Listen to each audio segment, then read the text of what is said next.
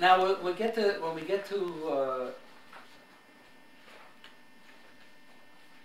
Judaism, the first thing we have to acknowledge is it is not the program of Judaism to ameliorate suffering the same way it is the program of Buddhism.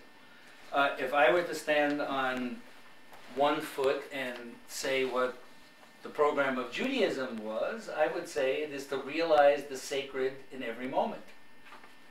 Now, that is not in any way contradictory to ameliorating suffering, because after all, if we realize the sacred in every moment, we are much less likely to either want to get out of that moment and into another one, and much less likely to suffer in it. Okay? So they're not contradictory in any way, as far as I can see. But on the other hand, let's not try to say that they're the same thing. I mean, Judaism is not the same thing as Buddhism. They have a very different point of emphasis. Nevertheless, it must also be said that Judaism is certainly not indifferent to the question of suffering, and often comes to very similar conclusions. For instance, what is the very first story that we tell ourselves?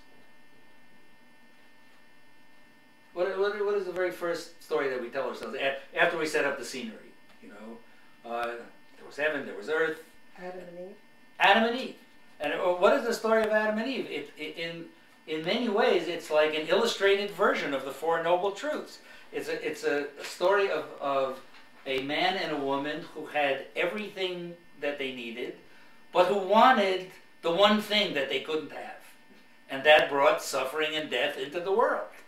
It's a very similar story to the one that's told in the Four Noble Truths. The suffering that was brought into the world was a result of wishing things to be otherwise, wanting the one thing that they couldn't have. And there is this very important passage in the Talmud. It's towards the very beginning of the Talmud. It's in Masechet Brachot, on the 5th page of Masechet Brachot. Masechet Brachot is the first Masechet, the first tractate of the Talmud. And it doesn't go very far. It barely gets 5 pages when it immediately tackles the question of suffering. Why we suffer, and what we can do about it.